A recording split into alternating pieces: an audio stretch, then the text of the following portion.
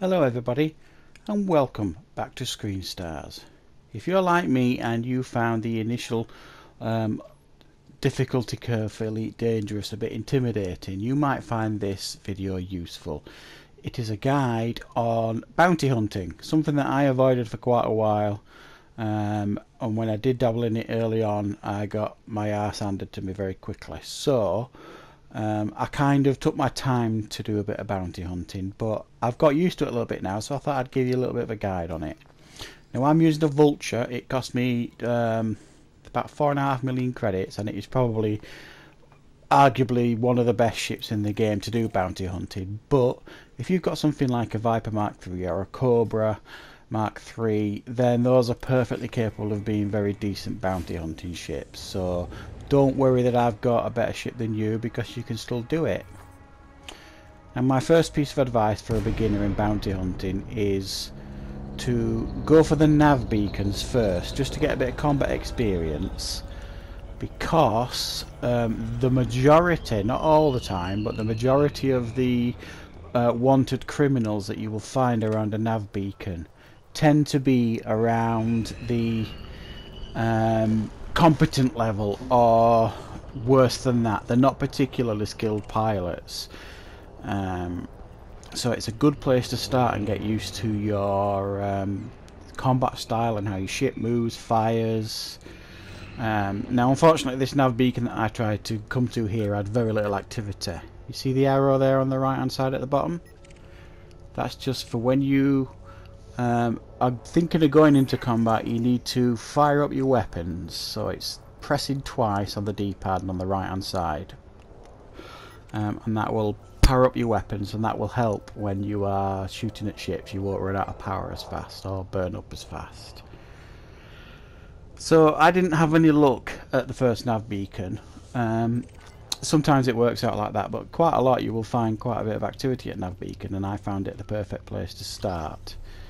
Now what you need to do at a nav beacon as well, to get the full outline of the system, what's in the system, is to scan the nav beacon, and it will show you what's in the system. Now in this system you can see there's a lot of combat zones, so I decided to go to a combat zone to show you a bit of combat. Now if you're new to bounty hunting, I wouldn't necessarily suggest doing this unless you're going to go to a low combat zone, one with low intensity. But you'll see what I do in this combat zone is something a little bit different. I don't just go diving into the combat zone, because I made that mistake early on, and again I got blown up a couple of times. So what I've done there, you can see in the bottom right hand side where the arrow is, I've scanned that ship as I'm coming into the combat zone, still in Super Cruise, and that's a wanted ship.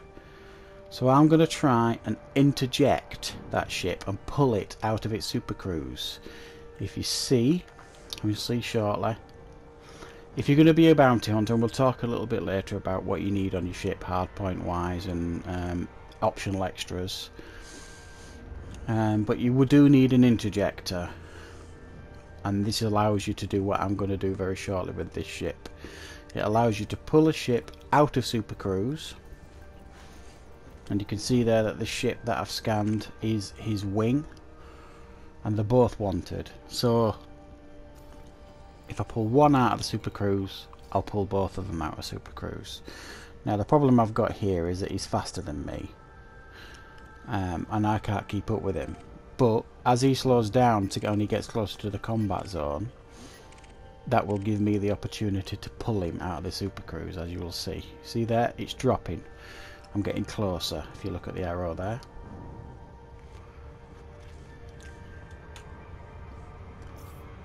It's actually quite easy to do, to interject fighters and pull them out of the Super Cruise. You see there where the arrow is?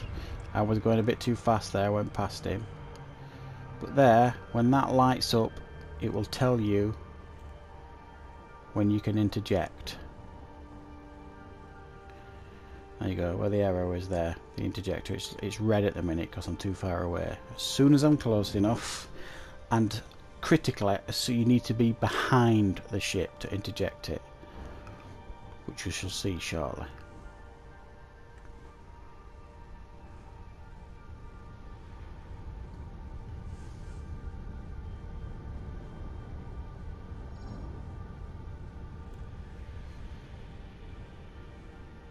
So I'm getting closer and closer. Shouldn't be long now. See, it's telling me to get behind the target. So I went a little bit fast again. But you can see it's no longer red now. I'm close enough to interject him, which I do right there. So there you can see you've got a blue bar on the left and a red bar on the right. The blue bar is you, the red bar is them. You've got to keep the ship as in the middle of your sights as much as possible, and if you do that, you'll win. It's like a mini game really, this. You'll win like the mini game, and you will pull the other ship out of its super cruise. Take a note of my weapons on the right, the bottom right. They're still set on weapon heavy. There you go, you see. Now when it says hull integrity compromised, that's only because you've like come out of super cruise really fast. It doesn't mean really that you're in any real bother.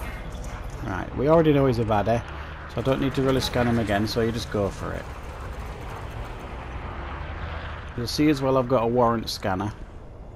Kill warrant scanner.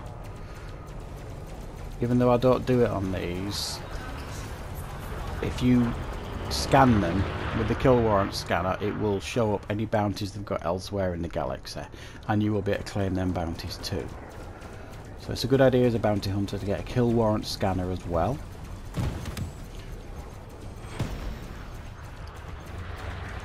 These actually, if you can see, is rated as a competent space pilot. So I'm actually making more harder work of this than I need to really, because competent isn't usually particularly good. But I get him there, look.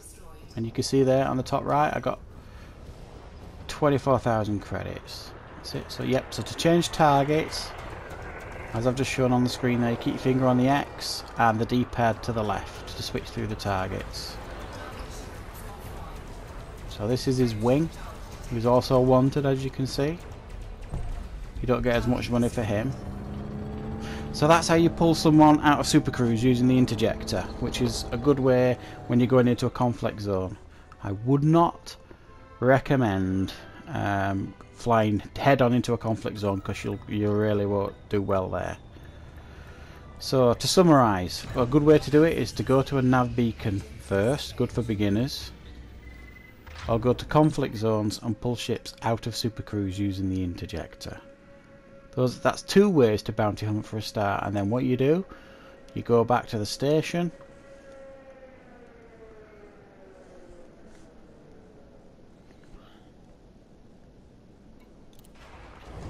enter into the station,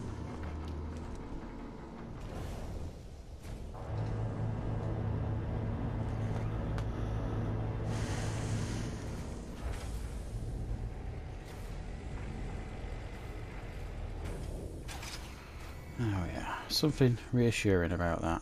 Go to Starport Services,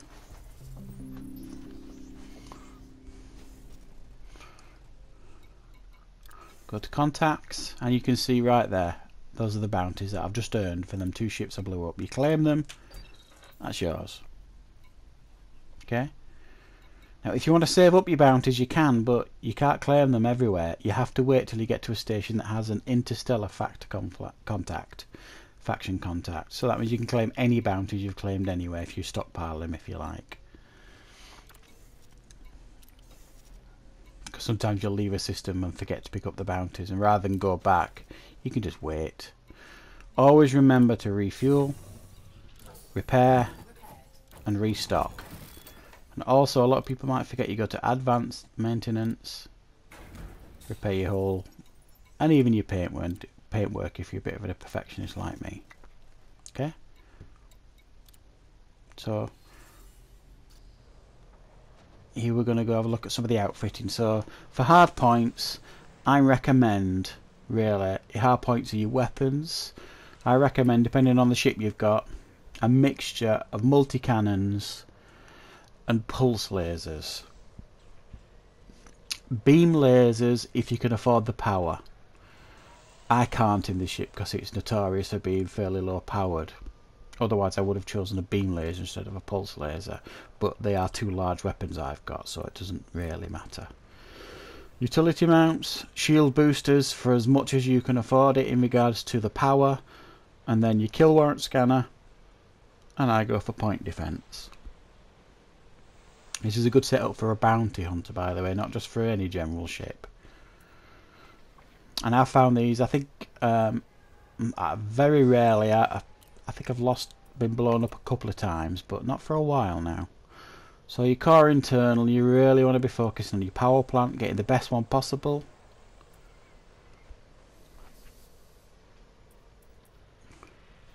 Your power distributor, the best one you can. Your sensors are a good idea for a bounty hunter, so that your sensors can reach out further. And thrusters, I don't think that's overly essential, but if you think you might need to outrun people, then you're going to have to work on getting some good thrusters too if you power. And your life support, because quite a lot you'll get your cockpit shattered and the glass shattered, so you've got to have good life support to survive longer. Now your optionals, you've got to have a good shield generator, obviously. Hull reinforcement package, that's the interjector, that's what pulls them out of Super Cruise. You're going to need one of them. Okay, so those are a good idea for your optionals. Okay, so those are a basic description of some of the equipment that you might need on your ship. Now obviously that's a Vulture, but your ship, kit it out as close to that as you can in regards to what we've just talked about. Now, another way to bounty hunt is if you get to a system map and you see planets with rings around it, like that, or like that, you're going to find some nice juicy resource extraction sites, and those are the best place to bounty hunt. So we're going to have a go at going to a resource extraction site now, right there. And we'll see what the difference is here. So there we are. When you go to a nav beacon or you get close to a planet with those rings around it, it will show up on your navigation all the resource extraction sites. And any planet with a ring around it will have resource extraction sites. As a beginner, I recommend going to the ones with low first, until you get used to combat, until you get used to being able to defend yourself and things like that. If you go straight into a high intensity one, you're probably going to get blown up pretty quickly. So start at low and work your way up.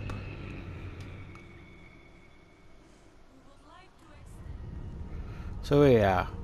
When you head into a resource extraction site, come at it from below. You can come at it from above as well, but I always find it easier coming at it from below. Don't come at it head on, because you'll go crashing into them rings and you'll just go bouncing off. It's not good at all. It took me ages to figure it out.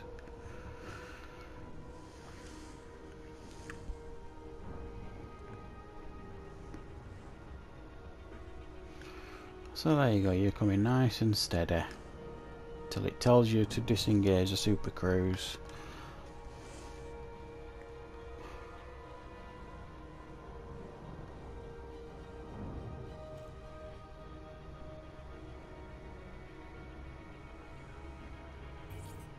There you go. So here we are, a resource extraction site, and that's pretty much what a lot of them look like. Yeah, it's where people go to mine, basically, mine for minerals, all that kind of stuff. You see all the dots on the map showing up?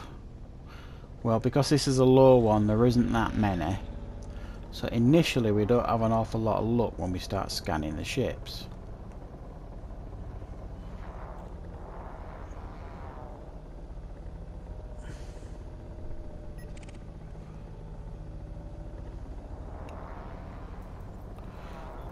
So they have to be in your view to be scanned.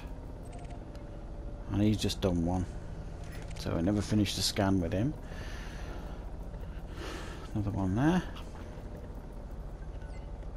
And he's wanted, so we've got a result there. You deploy your hard points with the square button. You see that? Kill warrant scanner. I've pressed it, kept my finger on it. You have to keep your finger on it to do the kill warrant scanner. And that's completed now, so you can go for it. Close shave with that asteroid. There you go, go for it. You'll see how fast his shields will go down, because like I say, I've got quite a powerful ship, quite powerful weapons. And this guy's rated as competent. Now, when you get them competent or below, you don't get an awful lot of money for the bounty, as you'll see. You saw earlier with the ones that I blew up. Wasn't great money. Now, you usually get much better money, and we will see later on when you blow up somebody who is like rated as dangerous or deadly or elite or a master. There you go. We've got 14,000 credits for that. So initially what you're thinking probably is, well, you're not getting really much money for these, and you're not, but what we're showing you here is how to get some good practice in on how to be a good combat pilot. You're not going to get great money initially. You need to build up your skills,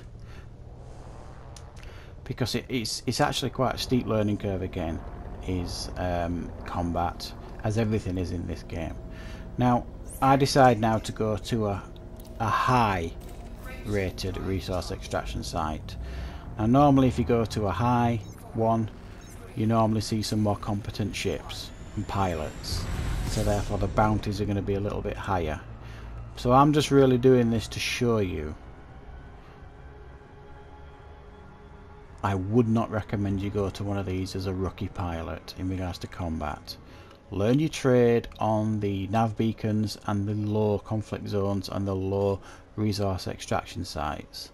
Then when you feel a bit more skilled, go to the higher rated ones. There's usually a lot more ships in these, and they're far more competent at flying. You get more elite, deadly, dangerous, master rated pilots here.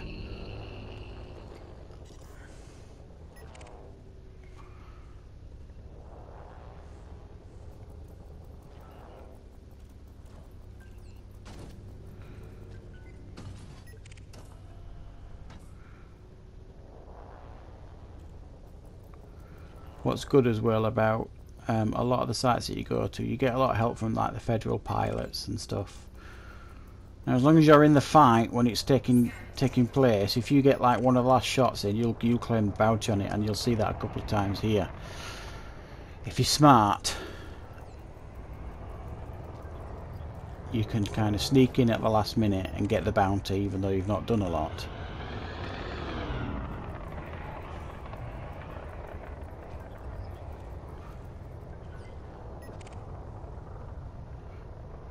See, I'm not getting a great deal of luck early on scanning for wanted pilots.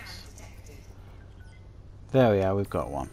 So there we are, you can see the kill rate scanners going, but I'm also firing at the same time. Just keep your finger on the kill warrant scanner until it says complete. There you go. And you can see this guy is rated as dangerous, I think. So he's a far more skilled pilot than a competent. But you can see some of the others are moving into attack as well. There you go.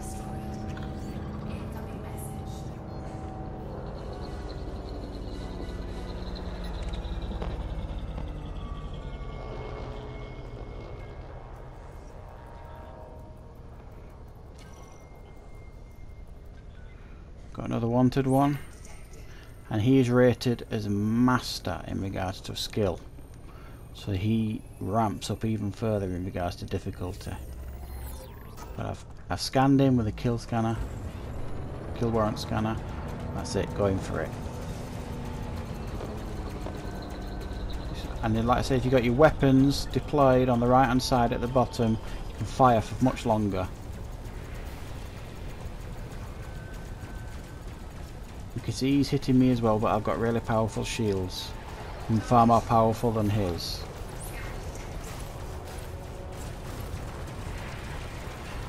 This is what a lot of these skilled pilots do. They come in close, try and sneak around you. But I kind of won't have it, and I push him away.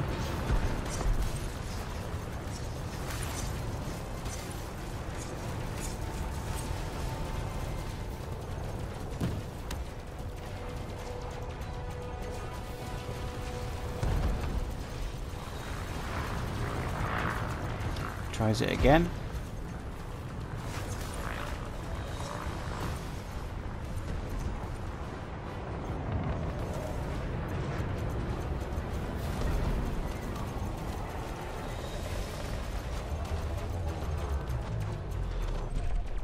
There you go. See the difference? 111,000 credits.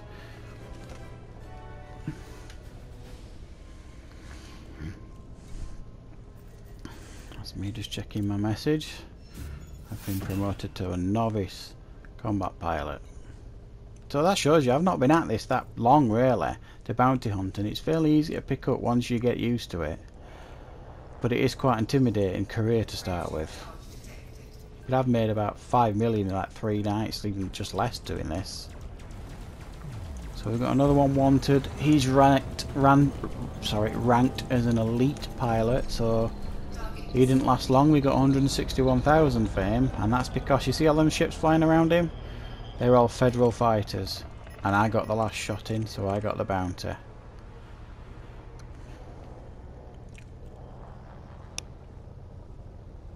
So there you see 270 credits in what? 3 minutes?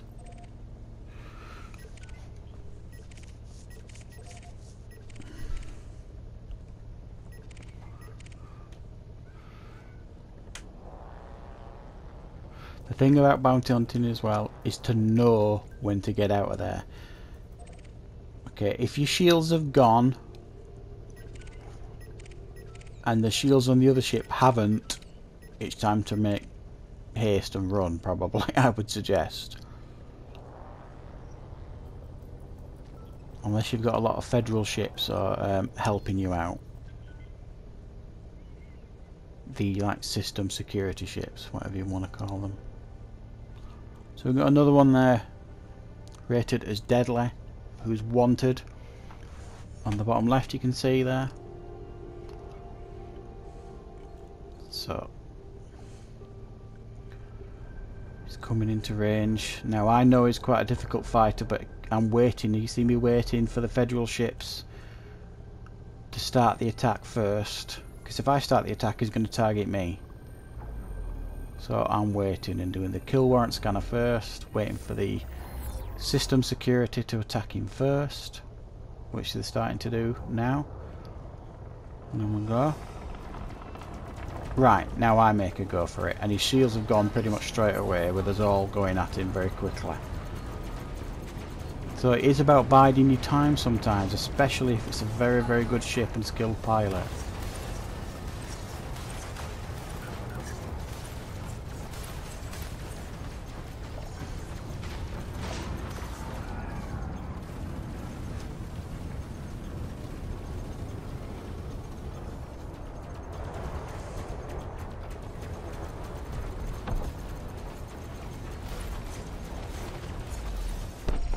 There we go, 140,000.